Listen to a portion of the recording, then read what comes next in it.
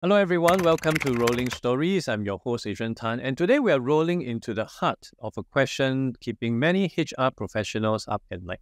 Can machines learn the human stuff? AI is storming the HR landscape, promising efficiency and automation. But are we at risk of trading our humanity for a sterile, data-driven approach? Is there space for both humans as well as machines to collaborate in the future of HR? So on today's episode, we'll tackle these questions head on, peeling back the layers and diving deep into this story. Explore how to navigate this AI revolution, strike a balance between technology as well as human touch. And hopefully, at the end of it, you will also be motivated to develop some of the skills you need to stay relevant and impactful in this landscape. So with that, our guest today will be sharing us a bit more about this aspect. Welcome to the show, Rashid. Yeah, thank you so much. Thank you, Edward, for having me on the show. Very good afternoon. I believe in Singapore it's afternoon, and UAE it's early morning, 9 o'clock. All well. Thank you so much for making time on this morning. Perhaps to start off with, could you help us to understand more about yourself? Okay, so a quick introduction would be, a brief introduction, I would say, would be I've been in this region, myself, Rashid, first of all. And I am currently heading an HR department of an FMCG organization in Dubai, UAE. And I'm in this region for around, I would say, 15 plus years. And I started my career, although in sales, but for the first 5 years, I understood the culture, the language, the people. And, the UAE is actually, they say there's a melting pot of cultures. So a lot of different nationalities, there was a different exposure. And then I realized, okay, I usually enjoy meeting you when, get in touch with you, in touch with humans and in interaction. This is the part which I enjoy the most. And I enjoy learning about the human psychology sort of a thing. So then I realized maybe I belong to HR. So from then I shifted my base from sales to HR, and now I'm enjoying more than a decade in HR, learning a lot of new things. And mashallah, it's an adventure, I would say, because the moment I came into HR from back in 2011, there are a lot of changes happening in HR domain and HR fields, and a lot of automation and sort of things being changed. So it's interesting, and I'm still exploring. So as I always say to my colleagues and other people who I meet, I'm the kind of HR who who wants to bring back the touch of human in the age of AI. I usually mention it in that way because this is what I personally believe it should be there. So that's Which is the topic that we'll be covering today. And yes. by the way, it's really interesting to note your previous background before going into HR. I think I've spoken with so many HR people in this lifetime. I've spoken with engineer turned HR, bankers turned HR, marketing turned HR. But you probably will be the first salesperson that I know of, or former salesperson that turned HR. True. I'm sure there's a story there we love to explore next time. Yeah. Let's jump right in. AI is taking over everything, even HR. How scared should we be about robots replacing people in HR? Is there room for both in the future? Okay. So when you say the robots replacing HR sort of a thing, on what level it's I mean, in building the, when we say in building the AI or human sort of a dream team, so it's very essential, to recognize that while technology can augment human intelligence in the HR, but it cannot entirely replace it. I hope I'm clear in what I'm trying to say. So it cannot replace, and the collaboration between AI and this robotic and the human intelligence in HR involves sort of leveraging the strength of both and to create a more efficient and effective framework. That is what I personally and we HR professionals here in this part of the region, particularly, I'm sure most other region also, when we have the interactions in a lot of seminars, it is what I understand from there also. But what I personally believe is artificial intelligence, it's more of excels at processing large volumes of data quickly in terms of identifying the patterns and making predictions in terms of based on algorithms. This is what I understand in a brief, if I were to say. When it can automate repetitive tasks and maybe the resume screening or scheduling interviews or maybe the analyzing of then employee engagement surveys. But on the other hand, what I personally understand is human intelligence is something which brings empathy or the creativity or I would say the critical thinking part of it, and emotional intelligence is to the table when one-to-one the discussions happen.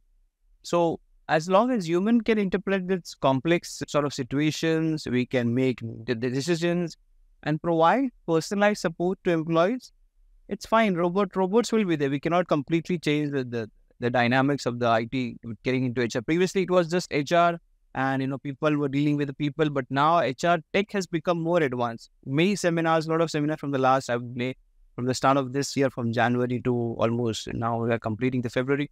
Almost 3 to 5 seminars I have attended. And majority of the speakers, the focus was into how AI is coming into HR and what HR role will be there. What's the future of AI in HR? Those sort of things. What is the future of HR in AI? Which is the future of HR in AI? And this sort of thing. There are a lot of debates, discussions, the opinions going around. So robotic will be there. There should not be a problem.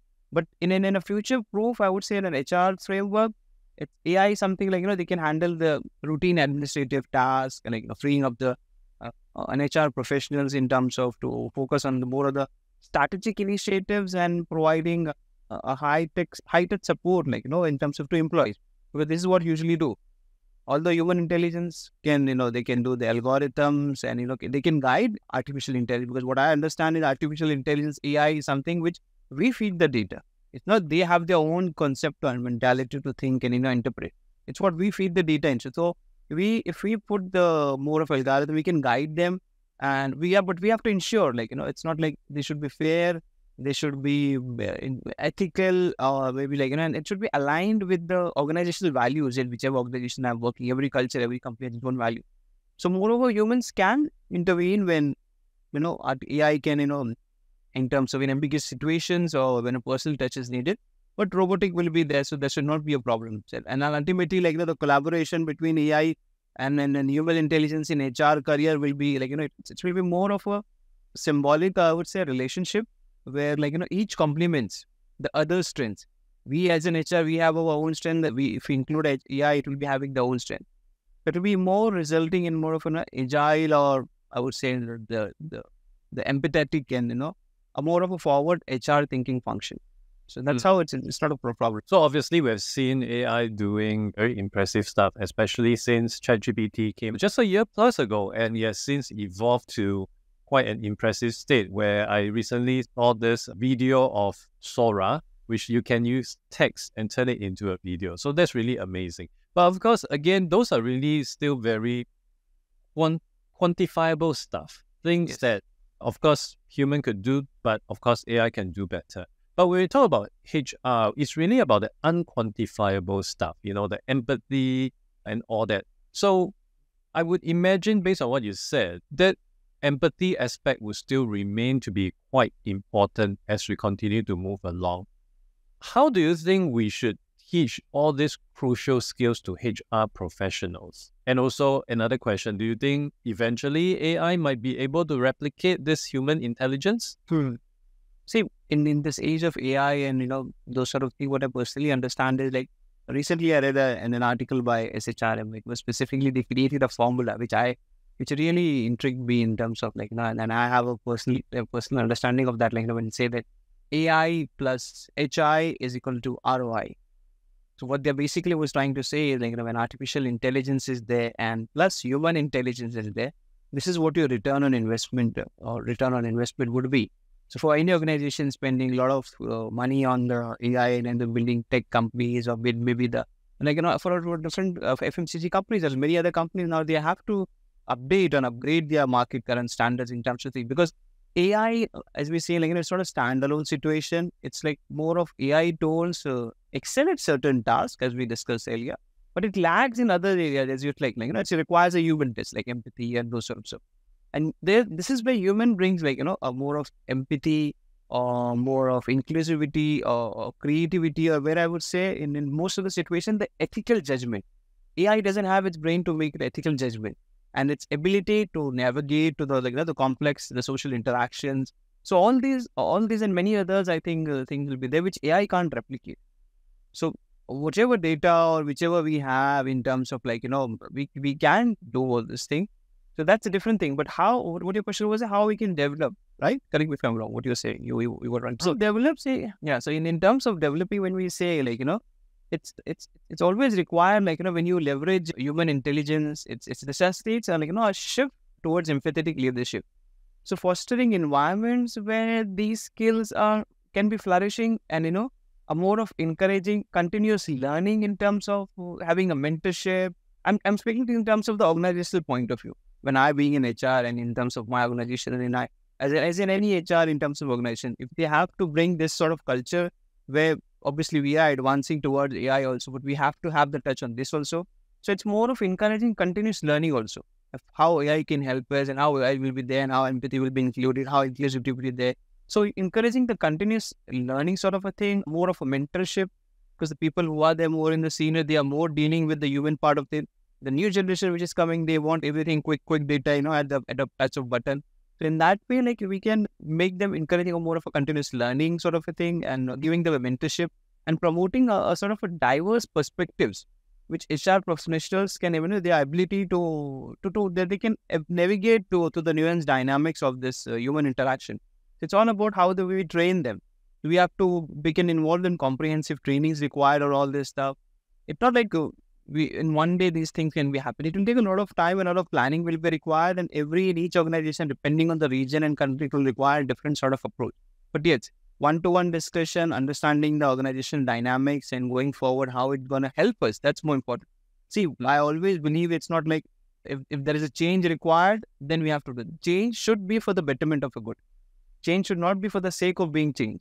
Everyone is going with the flow. I see a lot of people, no, there's a HR day, okay, these HRMS is there, this new fab trend is there in the market, let's follow it. You have to analyze it, how it collaborates or how it syncs with your current organization, how it aligns with your vision and values. What is the culture of your organization? What's nationality? What is the demographic diversity of organization? That all depends. So in due course of time, with discussion with the department heads, with the managers, and with all the people involved in it, I think it can create a good future if everything is collaborated with due course of training, focus and emphasis on training. This is what I believe. So obviously, big data is cool, but it can't tell the whole story. And as you rightly mentioned, there are elements that, of course, HR, the human aspect can still play.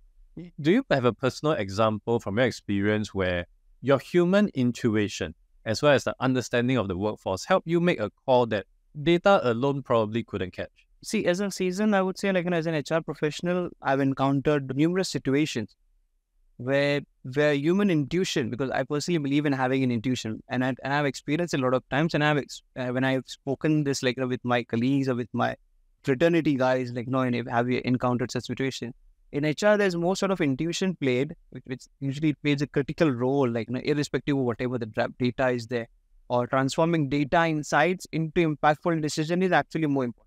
This is what the data work is there.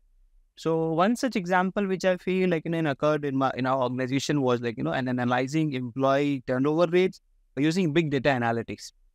So the data pointed to a particular department where it was experiencing a higher turnover compared to others. It's a sales department. Let's give you a sales example. Their department, obviously it was sales department. So while the numbers provided valuable insights, they didn't capture the full context behind the issue. So drawing on my understanding, because I know our people, I know what their problem should be, and understanding of the HR landscape particularly, and regular interactions with the employees, I sense, and when I spoke to the people also, that problem might not solely lie with the department itself, but it would be influenced by a broader organizational factors. So to validate this intuition, I conducted usually on a target interviews or with employees from the trouble department or from the section where this problem was happening, and as well as the managers and leaders across different levels. That's what as an HR we should do. I should not only go through the data. Okay, data is very important, but apart from data, what impact that data gonna bring? How my intuition will be valued? So through these conversations, whenever we had these conversations, and I uncovered most of the things.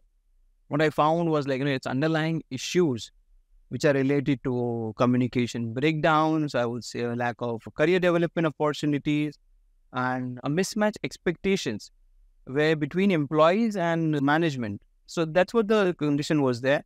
And when I'm armed with this sort of a quantitative data, I collaborated with the stakeholders to implement most of targeted interventions, such as the improving the communication channels, mentoring programs, and a career path clarity initiatives. Today, the people are not only working in any organization for the sake of salary. Salaries can be given in any organization I work. I'll be getting maybe a less salary, a little bit high salary.